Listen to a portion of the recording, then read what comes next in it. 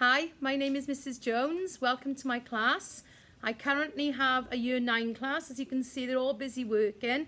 When they arrived in my room today, they had a starter on the board. This is the sort of thing that we do in maths. At the start of the lesson, we call it a warm-up. It's a chance to get their maths brains working. This one is a nice one that we like to use, where they can practice using their tables. There's a bit of negative numbers and a bit of algebra as well. I'm Mr. Adams. I teach maths at Pencoedtre High.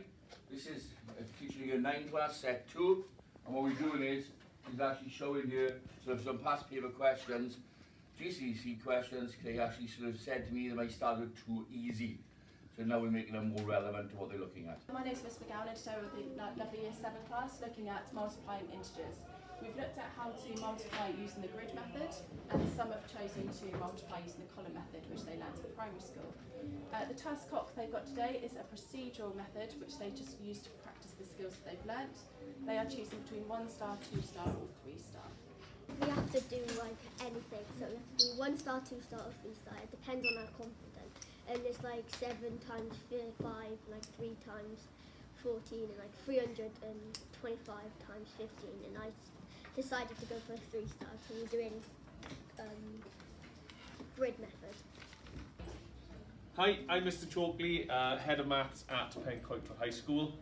Today we've got Year 9 Set 1, and they're doing a task mailing about the Starship Enterprise and how far it would take to do a journey in space.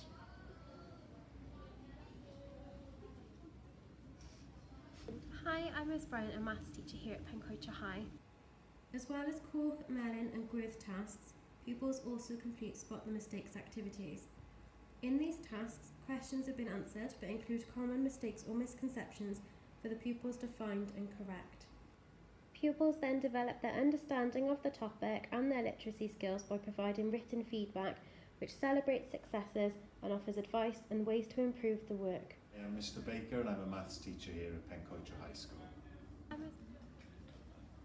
I'm currently here with 11 Set 1, who are working on a task growth problem. They've been learning about areas of sectors and perimeter of sectors, and then they're putting it all together into a real life problem, in this case finding the area and perimeter of a sector to advertise Pac-Man. So a task grid is where students bring all their skills together to solve a contextual problem, and that's really useful then for the GCSE numeracy qualification.